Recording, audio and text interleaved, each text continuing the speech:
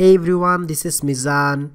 As I have promised in my talk in WordCamp Pokhara 2018 that I'm going to give away my testing environment that I use for checking my themes and plugins and also for reviewing themes and plugins. Here I am giving you the WordPress setup that I use to check and review themes and plugins.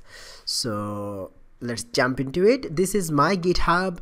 You can easily find this repository where I have given my setting in my environment which I use, and I'm going to add a readme file like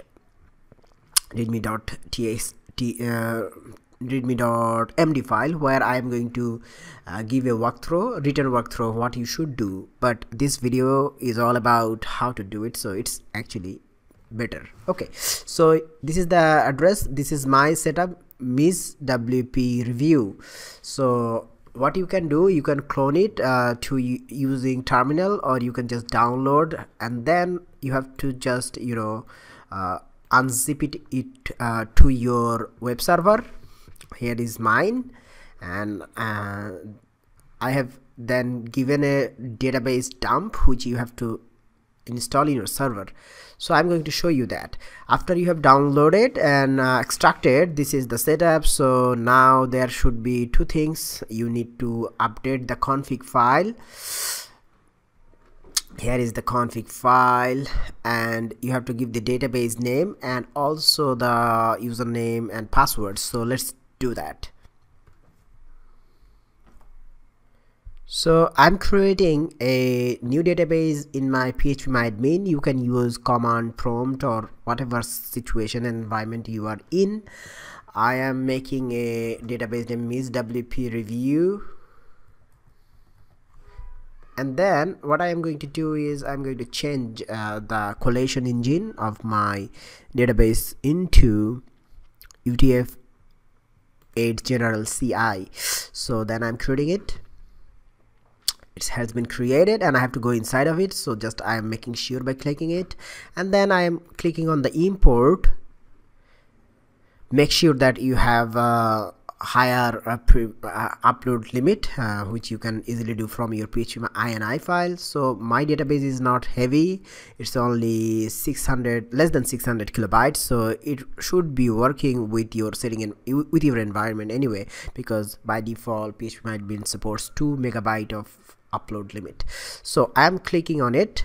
Then I'm going to go to my htdocs, where is my overall WordPress setting environment. So I'm clicking on the db dump, and then I'm importing it by clicking on go.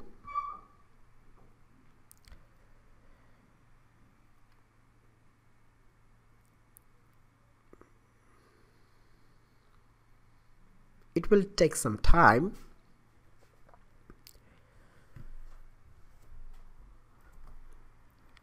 Once you are done, then it will show that import has been successfully finished, and the next thing is, not necessarily you have to keep it as MizWP review. You can easily change the folder name into anything you like.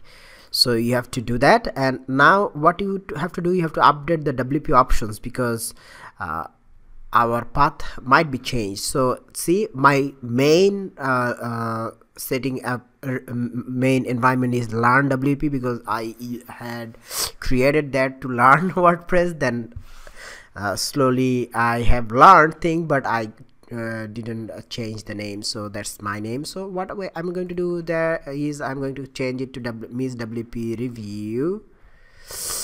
Okay,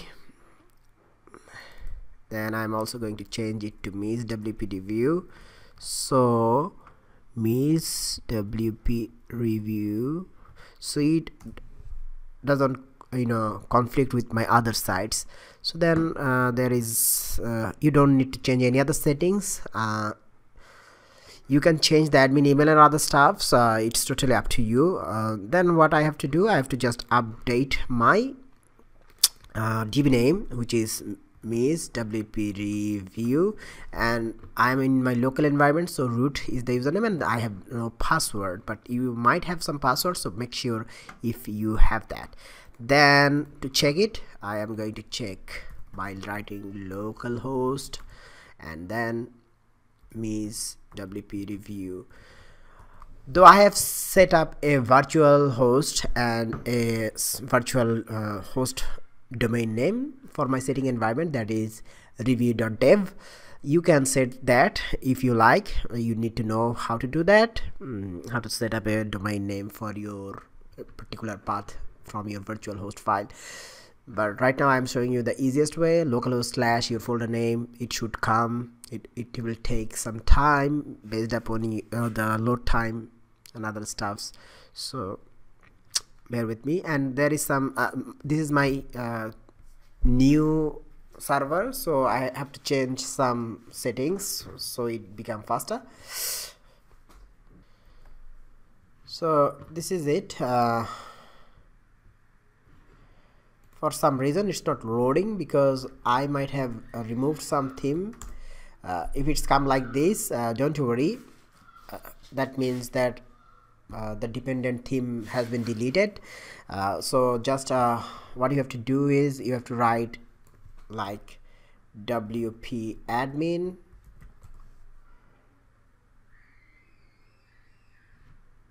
then just write learn as the username, and I have a learn123 as password, so you can use that or you can just change it to anything. So learn123. So it's a local environment and you're not going to use it in the live site server, so that's not a big deal. So it's a common pattern. So what you have to do, as you have just changed the database and other things, so first thing first, I would like you to go to the permalink from the settings and just click on save changes for once. It will update the .htaccess file so it doesn't conflict with your current server settings. Then I think I have changed the theme. Actually I have deleted the theme which was activated. So this one, the last theme, Neptune Real Estate, which I just reviewed and approved in WordPress repository, so that has been deleted because I wanted to keep my repository size in GitHub lesser, so that's why. So I'm just activating another theme.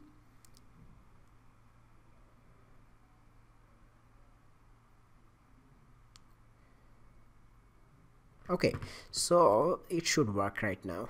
It should work perfectly. Yeah, it has been loaded.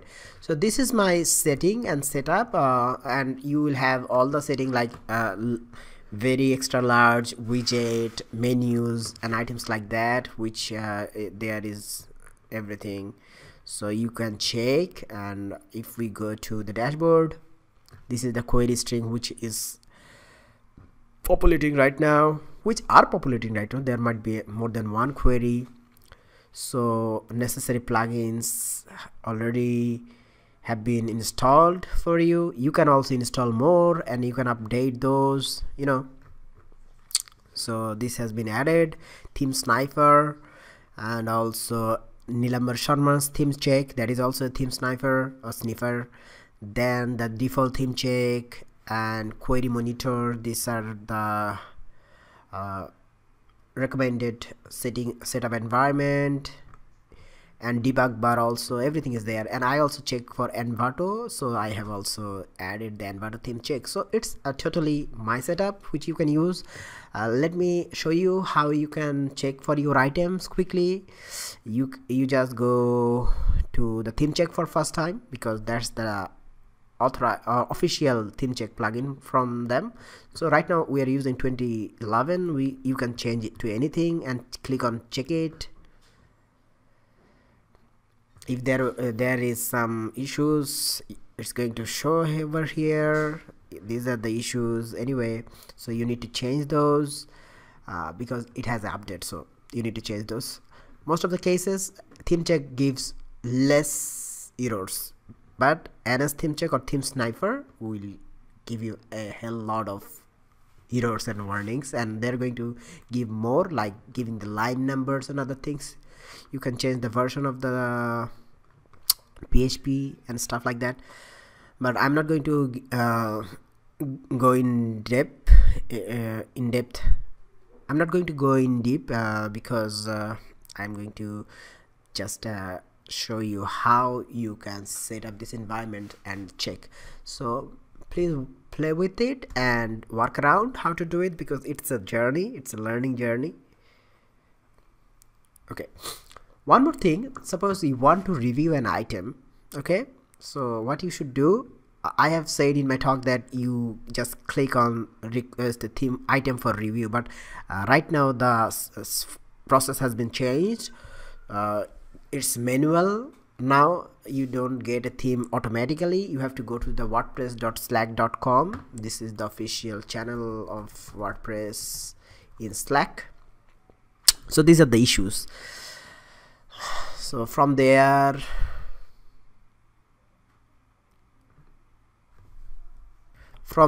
you have to request an item here. You want to review an item, you just say it here. One of the theme mod and team lead is going to give you a ticket like this. Okay, then when you are in that ticket, you can review that in two ways. Like this is already review accepted anyway, so okay, I am trying to figure out my one. Okay, so this one is still under final review by the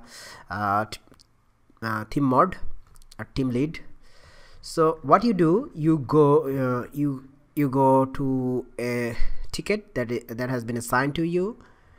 Then you will check, you will see that there is two versions of the theme. One is zip file and another one is SVN. If you have any subversion software like Tortoise and anything, you can easily download using that, but the easiest way for a starter would be clicking on this one, and it will download the zip file. Then what you do, you go to your setup environment like localhost / MizReview wp-admin.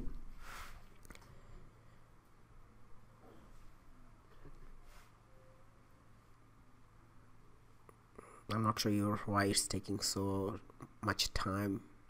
Might be something with the internet connection, because there is some dependency from the internet, like downloading files from other servers when loading a website. Okay, as we do, we install a theme. You can just easily install it, like add new, then upload, then just browse the item, install it,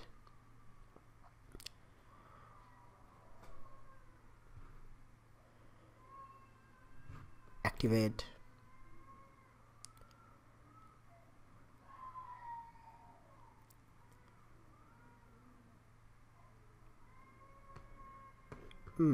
then you should install those plugins in order to check the things and codes, but I'm not going into that in deep. I'm just checking if the theme is working properly or not. Just opening in another tab. I have no idea why it's taking so much time today. Anyway, bear with me. Okay, this is the theme. It's working okay correctly. So now you can check for issues using this checking environment. So it's totally up to you. Just explore, roam around, play with everything. I guess you will figure out how to check for your items and how to review other codes, and make sure even if there is no issues here, make sure to check the codes manually, going inside of the code, like inside of these files and codes, checks if there is any hard-coded thing or not. Then if you figure out that it's okay, then approve or submit your item for approval. So that's it. I hope you have enjoyed this video, and you can now easily review or check your items using my setup. You can install more plugins and things needed, and it will change depending on the feature changes made by the corresponding authors. So don't make it as the official thing. You just use it and change it as needed. So thanks for watching, and please don't forget to subscribe to my channel, and don't forget to like the video, and please do visit my blog, that is MizPress.com. I sometimes write article over there. Thanks. Bye bye.